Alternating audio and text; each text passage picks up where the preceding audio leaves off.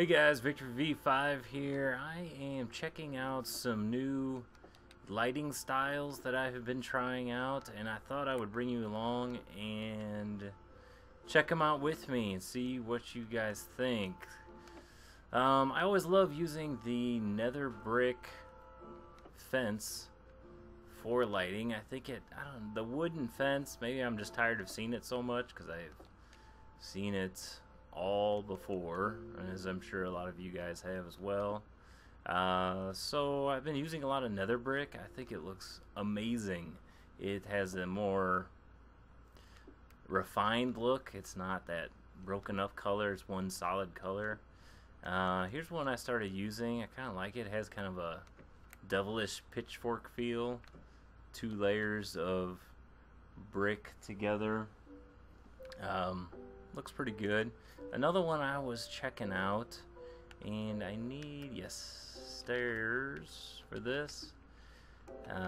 If you take 2 steps, put them back to back, and you put fences on top. There's no space between. It's a little offset, but that doesn't bother me too much. And then you take your glowstone, which is right here, and you put your glowstone on top of that. That's a nice light right there. I really like that one. That has a good look to it. A real good look. I like that one.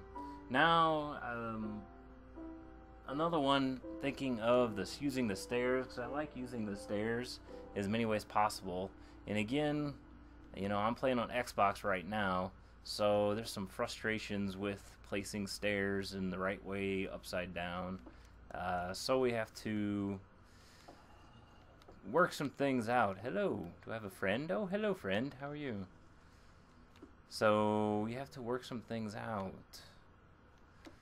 So I'm making a frame to place these stairs. All this for 1 light is a lot, but I think it looks really good. I've used this before on chimneys and things, but I think it looks pretty good.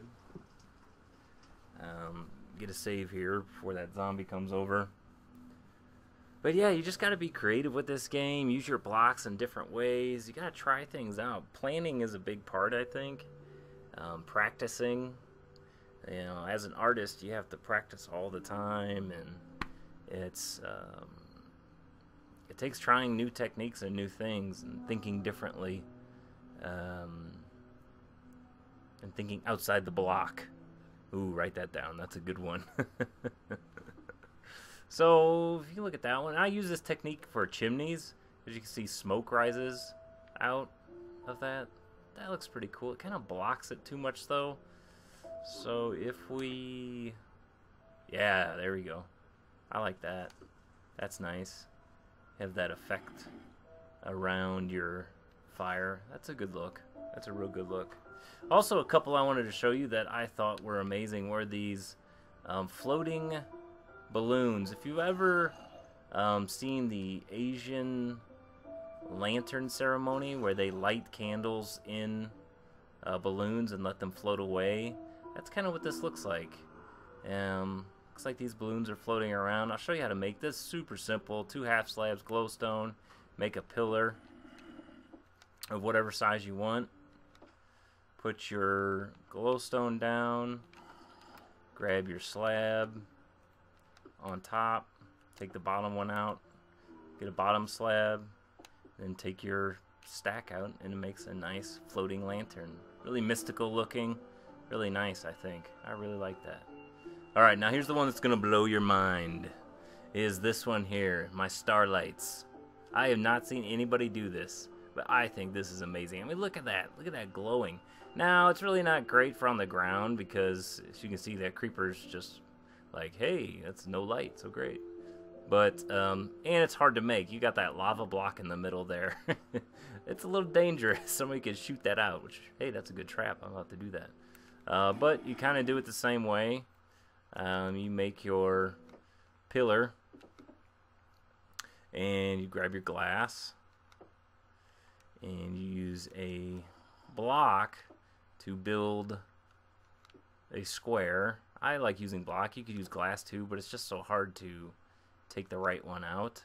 Then grab your glass panes again. Gotta use the panes because they make that cool star pattern. Without that, it really doesn't work. Put your lava block right in the middle. Okay. Place your another block on another side.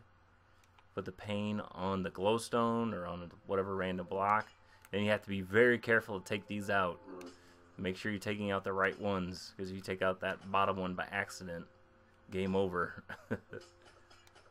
And then take out the remaining blocks and step back. You take a look at that. I love that. I think that looks amazing. Imagine having 10, 20 of those floating across this valley here. That's amazing. So, just some ideas for you to think about, some things to try on your own. I hope you like this. Go ahead and give me a subscribe if you think this is a good episode. And this is VictoryV5, and I will see you next time.